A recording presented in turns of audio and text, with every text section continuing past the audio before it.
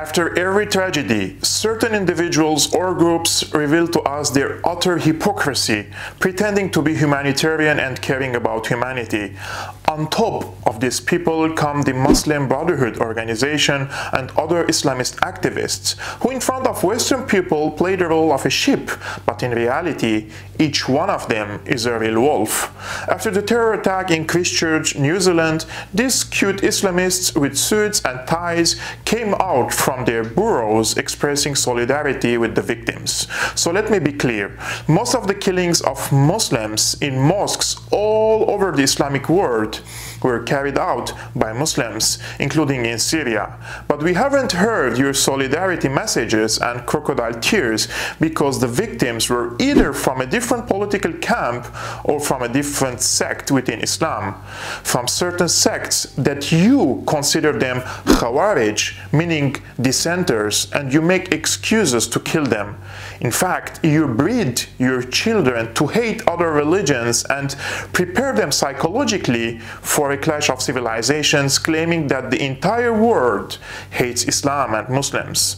This type of people tell us after every terrorist attack by Islamists that terrorism has no religion, but when the perpetrator is of another religion, such as the example of New Zealand, where the terrorist was Christian and white, now they portray the incident as white terrorism or Christian terrorism. This is so wrong on many levels. If all white people or Christians hate Muslims, then why many Western countries receiving hundreds of thousands of people from Islamic countries? Look, in the West, there are people who believe in white supremacy and believe all other people are dumb asses. But these people are minority and hated by their own societies. In contrary to our region, and especially in Syria, where the Islamists committed thousands of terrorist attacks since 2011, while these same hypocrites were cheering and celebrating terrorism, or they were silent at best. And speaking about terrorism and the so-called Syrian revolution, Congresswomen Ilhan Omar and Rashida Tlaib made tweets celebrating the 8th anniversary of the United States regime change war in Syria, which some like to call it as a revolution. Since the election of Omar and Tlaib, I had no illusions and say they are controlled opposition, and Omar is certainly a Muslim Brotherhood.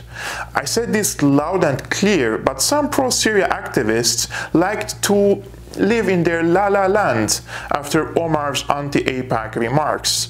Now back to New Zealand. I would like to end this video by two messages. Number one, if you believe in killing the apostate, stoning to death, dismembering hands and feet, throwing homosexuals from high buildings, lynching, slavery, sex slaves, and occupying countries to spread your religion, then you are also a terrorist and don't deserve to be respected. And your crocodile tears over the innocent victims of Christchurch is nothing but an hypocritical behavior. The second message is to my friends and colleagues who shorten the American or Western government's arrogance in general by white supremacy.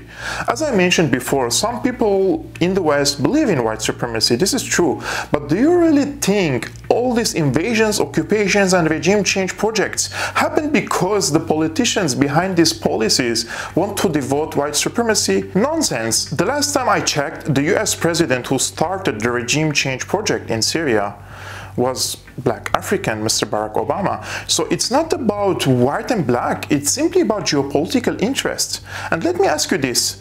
After the death of Prophet Muhammad, the Islamic caliphs expanded and conquered territories stretched between China and Spain. Now, is it okay to call this expansion by brown supremacy? I don't think so.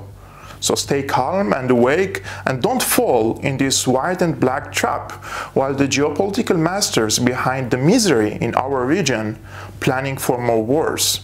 I'm Kevork Almasian of Syriana Analysis, and I kindly invite you to become my patron to support independent journalism and political commentary. See you next time.